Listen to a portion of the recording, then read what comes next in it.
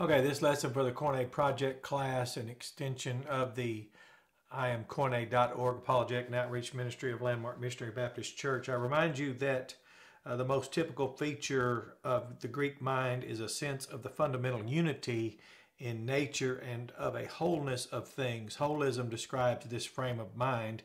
We can see this where particular detail and individual character are firmly fixed into a universal frame. That's in Homer, an ancient Greek text. It says the modern intellectual tradition is to divide, to specialize, and to think in categories or assign to pigeonholes.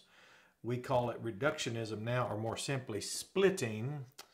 And whereas the Greek instinct was to do that exactly the opposite, that's called lumping, that is to see things as an organic whole.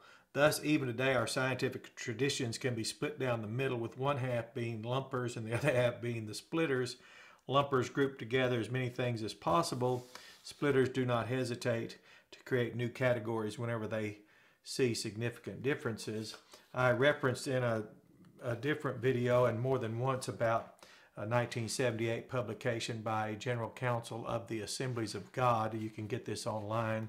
It's just got it yesterday, another one just to have for myself. And this is their, they have a construct called the security of the believer.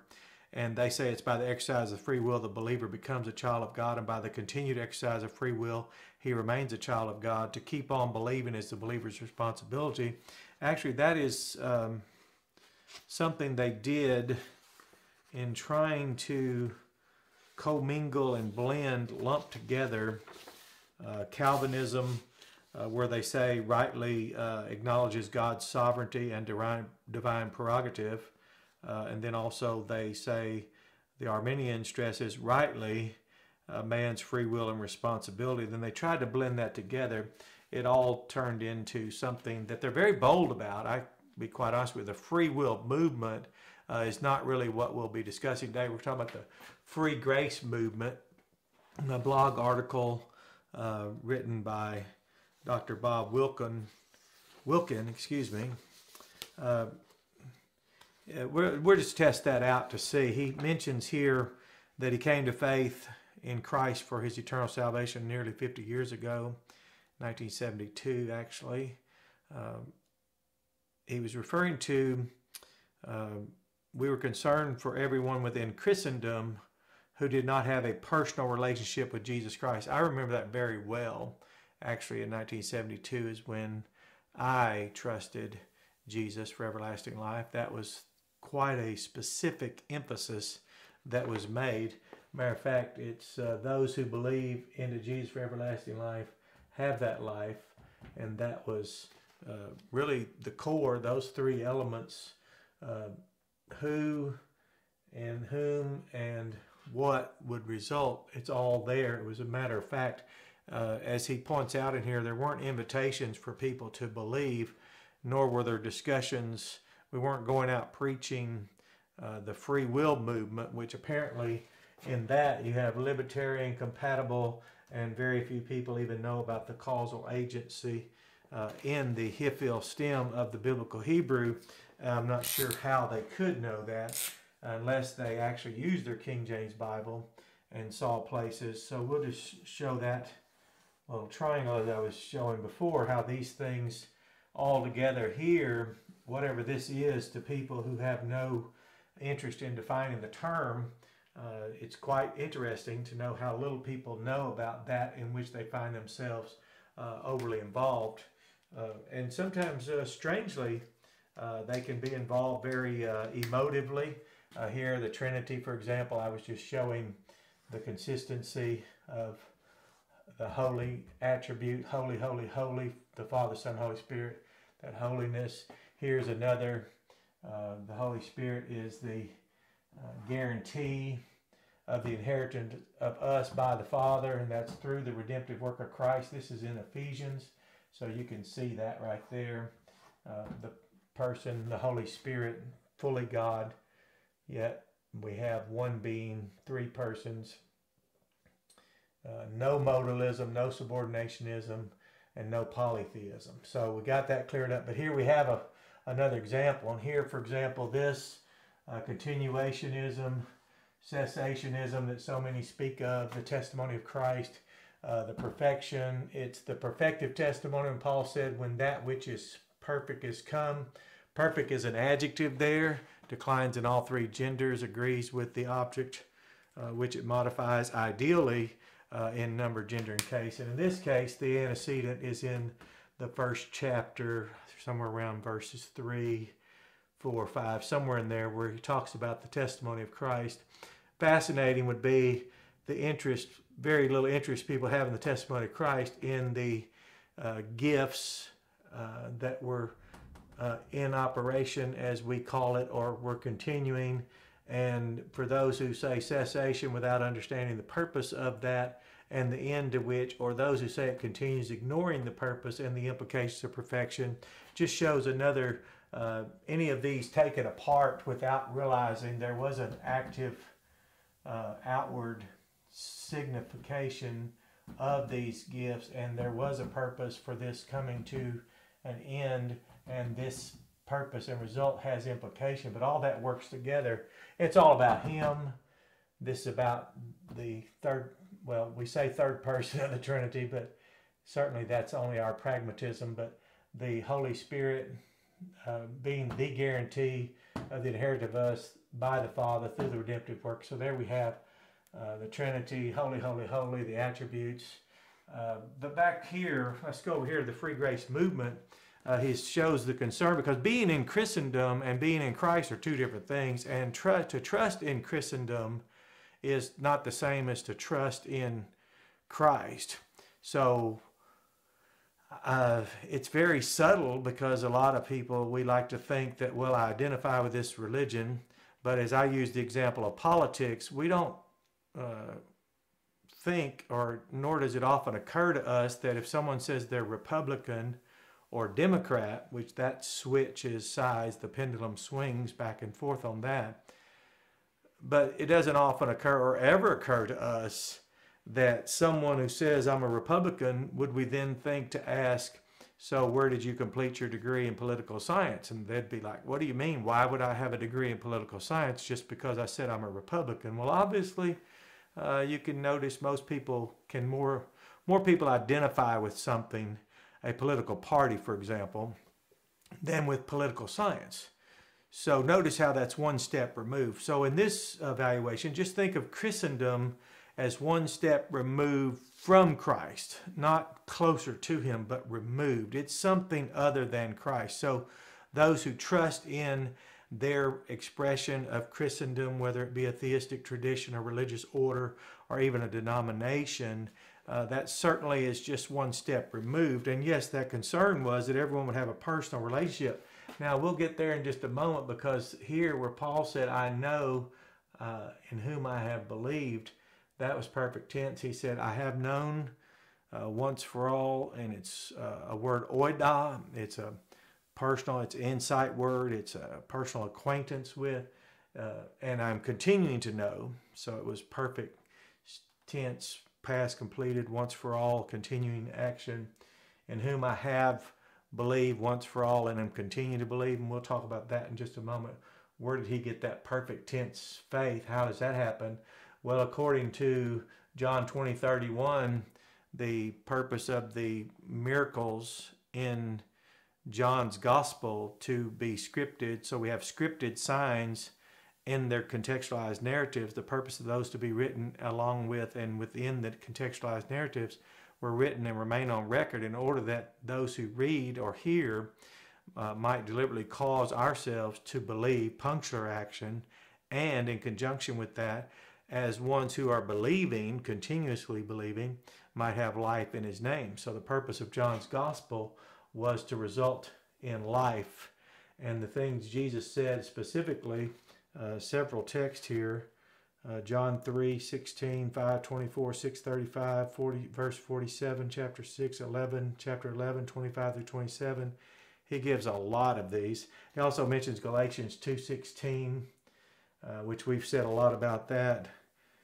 Galatians 3:6 through 14, Ephesians 2:8 through 9, Romans 4:1 through 8, Acts 16:31. Most of us, if you've done any work to evangelize, take the gospel, that good news about Jesus. And here Paul had mentioned in 1 Corinthians 15 the death, the burial, and the resurrection. You notice there's no contradiction there, but he makes a good point there. There are people who believe these facts here, but it doesn't mean they've ever trusted Jesus. It doesn't mean they trust him for everlasting life. There's people who can perhaps recite a creed, but where would we get this perfect tense faith? Well, John 20:31, interesting, is actually, as you would expect, it's an elucidation of the perfect tense. It refers to punctular action, believe, and then the continuation. Well, what happened in between was what 1 John 1:5, 1 John 5:1 says, that everyone who is believing, that's the continuous, has been previously fathered and are continuously being fathered, passive voice. It's a perfect indicative passive, yeah. And it is a finite verb, has been previously, prior to this continuation, fathered out from God and are always being fathered out from God. So, this moment of faith here, and again, this would not be the free will movement, because advocates of free will, for some reason, seem to have more interest in whatever they want to attribute to it. They attribute it agency, they give it causation, they give it efficacy. Now, I don't know why. We have minds, we're a soul, we're a body, spirit, if you will. More of a dichotomy there, in which we know the difference between spirit and body, and that the body without the spirit's dead. And then we can notice features in that spiritual side, if you will, of mind and emotion and all the other things that we like to speak of, cognitive and affective sides of our being. However, whatever that is, we don't seem to speak of a free mind, or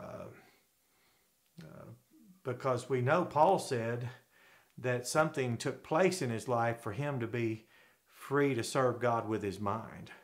So we knew that that really wasn't, and I'm not sure why that's not more self-evident, but whatever the free will movement is, it seems to really build a lot and into this, not much about the grace of God.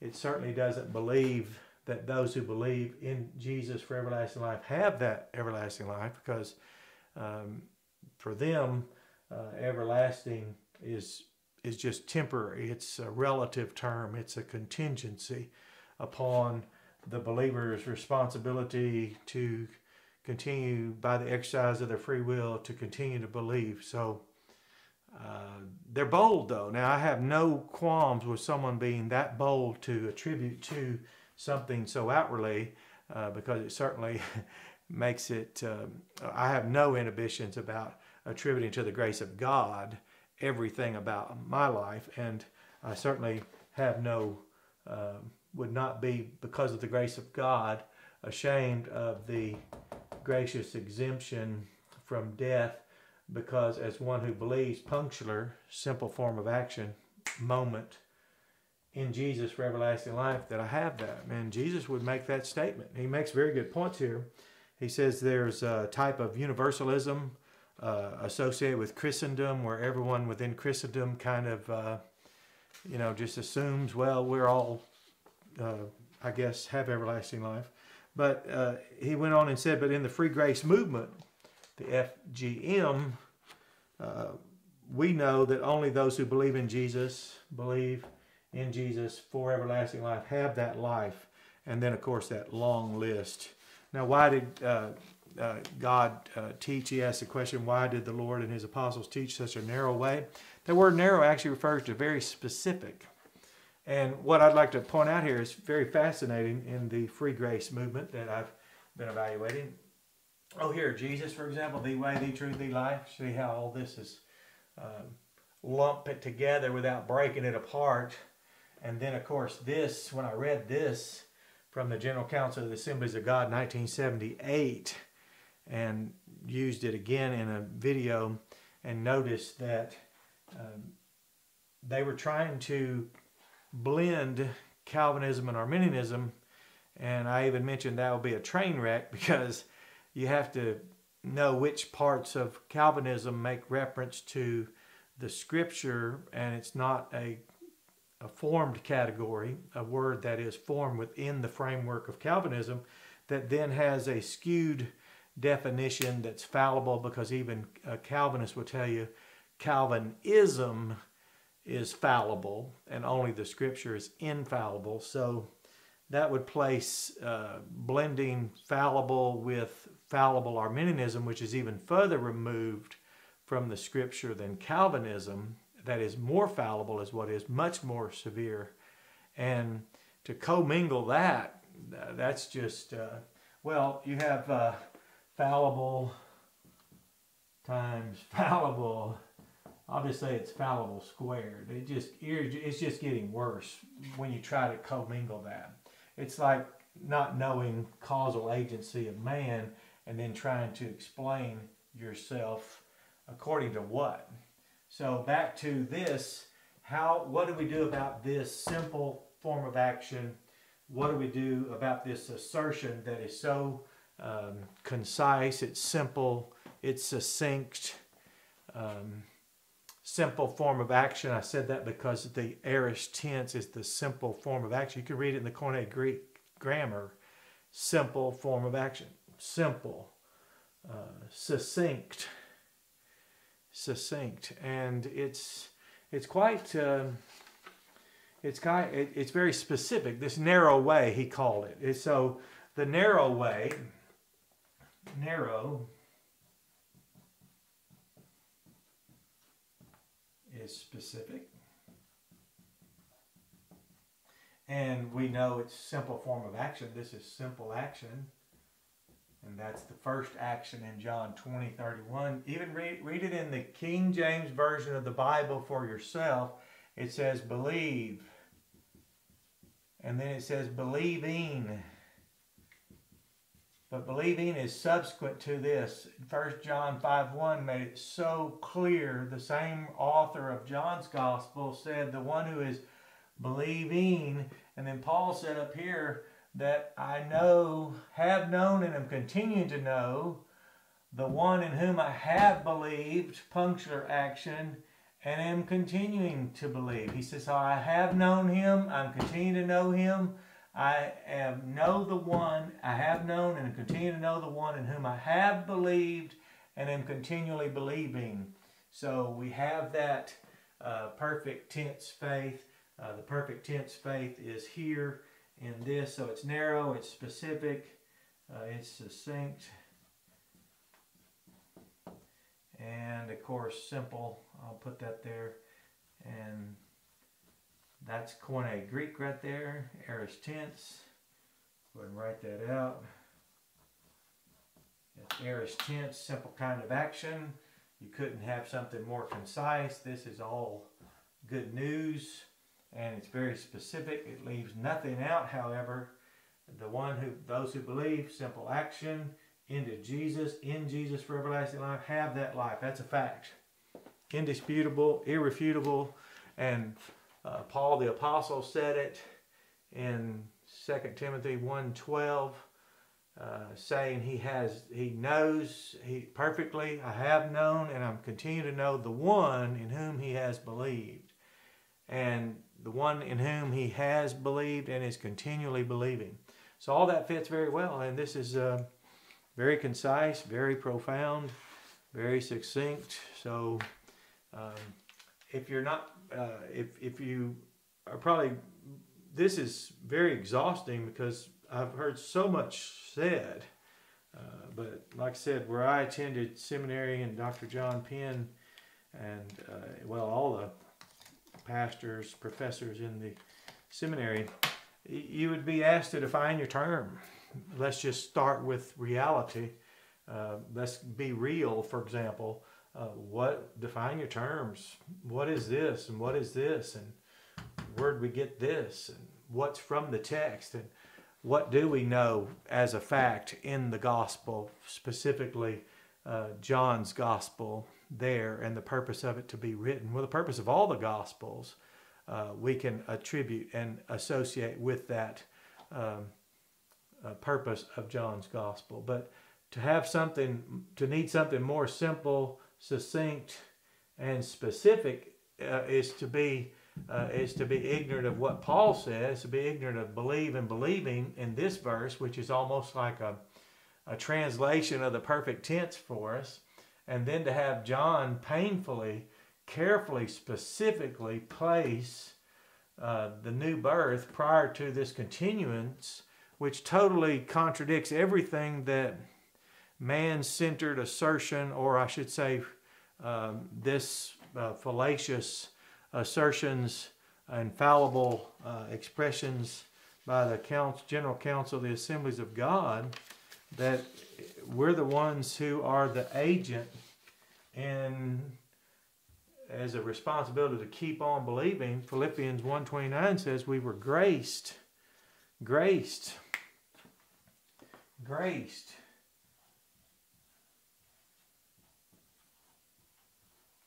Charizomai.